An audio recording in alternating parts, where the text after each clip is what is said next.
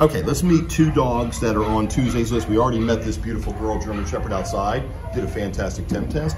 But this little muffin right here is just scared as all get out. This is one of the hoarding dog cases from, you heard about, I think it was 40 or so dogs, and Bart got maybe 14 or 15 of them. And they're all lined up in D row here. There's some Pomeranian. There's one they're calling a Chow Pomeranian. This one does have a little Chow look to her. He's adorable. He's 5 years old, not neutered. 1793299. They're all those numbers, like 3,300 and up, and they're all lined up in here. It's funny, they all look similar.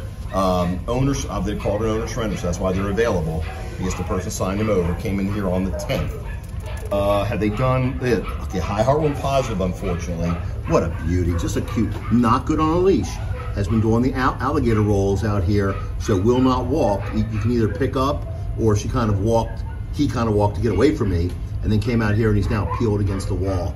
But he's able to be touched, as you can see there. No aggressive behavior, just scared out of all his mind. He is 24 pounds, and as I said, high heartworm positive, unfortunately. Hi, baby boy, you're beautiful. You really are. And of course, here's our girl right here, this gorgeous girl. And she's just taking it all in, no issues whatsoever.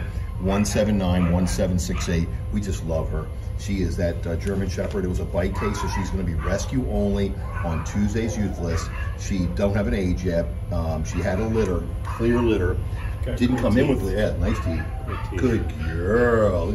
So we think Bart thinks she may have been protecting her litter when the bite occurred. Don't know the severity of it.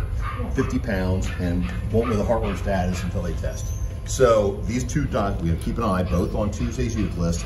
One's going to be rescue only, this one right here, and then this little muffin, I guess, could go to a foster, but it's going to need someone who's going to really know how to let a dog decompress at home until he starts to get trust. Good boy. Okay, I never see how he pulls.